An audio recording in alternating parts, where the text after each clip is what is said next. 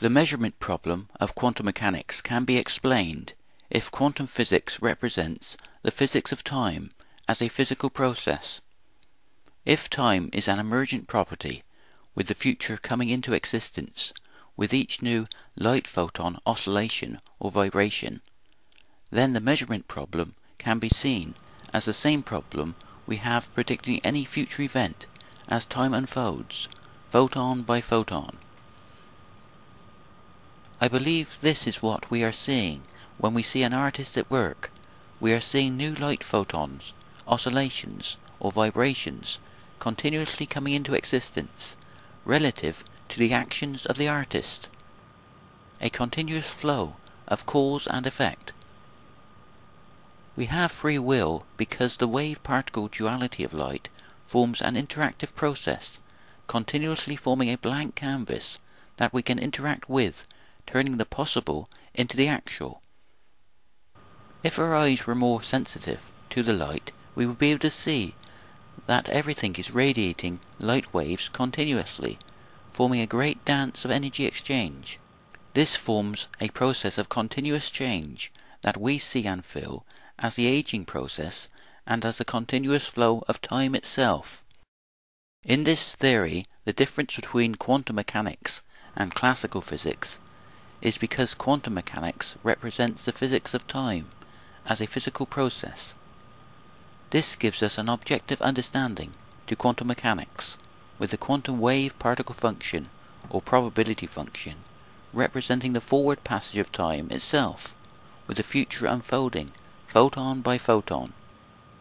Therefore, the uncertainty of quantum mechanics, known as Heisenberg's uncertainty principle, that is formed by the probability wave function, is the same uncertainty we have with any future event within our own reference frame that we can interact with, creating a future relative to our actions.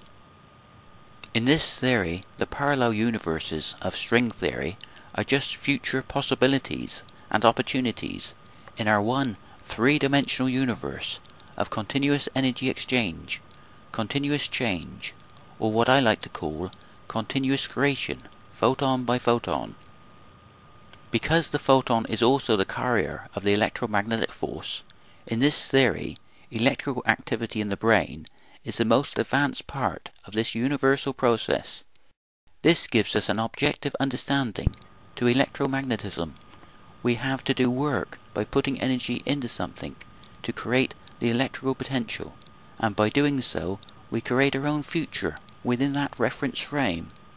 Therefore, the electrical potential of consciousness is always in the moment of now, within its own reference frame, looking out at creation, comprehending this process as the flow of time with a past and potential future.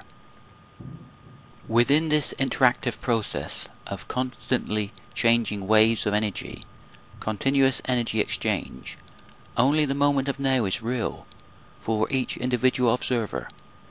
The hand and eye will interact with the wave-particle duality of light just like any other object. In this theory, creation is truly in the eye of the beholder.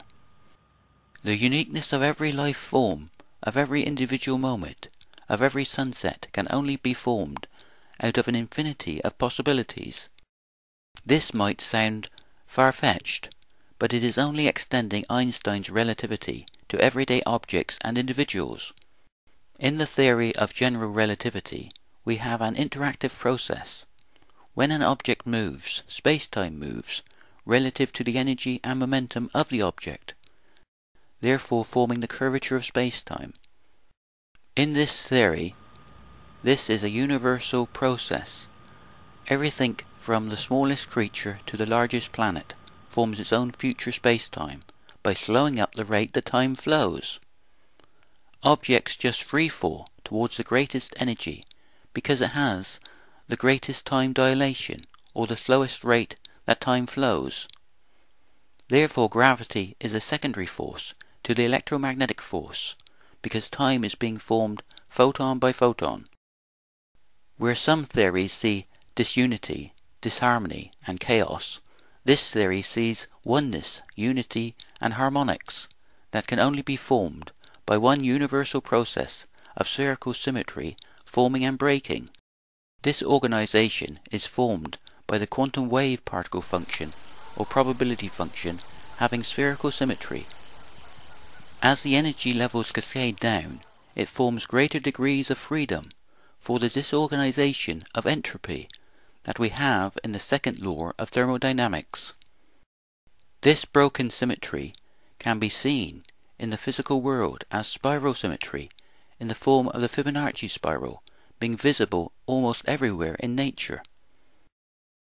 This theory explains a greater reality of one creative principle behind the laws of physics, forming something like a sounding board of a musical instrument that resonates with the vibrations of one's own thoughts, efforts and actions. In this theory, mass is a byproduct of time dilation. When time slows down, it takes more effort to move an object from A to B, and this is seen as an increase in mass. Also, Einstein's equivalence principle between gravity and acceleration falls out of this theory. Because energy and momentum have to increase for an object to accelerate, time dilation will increase relative to the acceleration.